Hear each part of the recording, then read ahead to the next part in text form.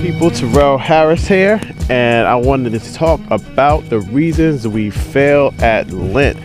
So just wanted to paint the picture. It's the end of Lent, day 40 is upon us, and ultimately, or a lot of times, we sit our favorite treat out.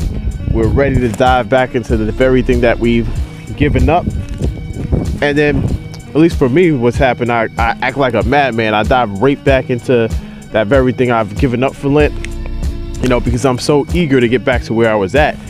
And ultimately, the reason we fail at Lent is because we're not replacing what we've given up with something that's more powerful in a positive manner, or we're not connecting to God in a way that we should. So I remember reading Luke chapter 11, right around 25 it starts, where Jesus is talking about a clean house, and that I guess the individual cleaned his inside, or his spirit, his temple of evil spirits. And because the house was so clean, but it wasn't filled up with anything, it came back, or 7 spirits came back and, you know, kind of attacked the individual. So for us, what we have to do is realize when we're giving up something for Lent, we have to replace what we've given up with something positive. So if we've decided to give up meat or something like that, for example, don't be like me and try to replace that with a McDonald's salad every day, because it's not going to work.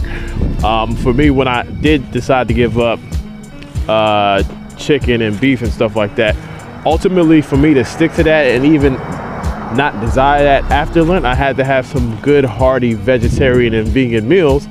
And then, you know, my desire for meat just kind of went away. Or I remember giving up soda and stuff like that, and I had to replace that with a lot of water, a lot of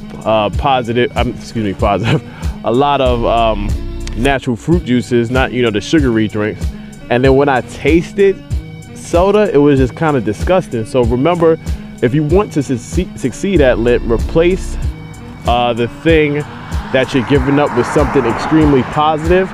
And also be sure that you're connecting with God on a daily basis during the Lenten season, and you'll ultimately be successful.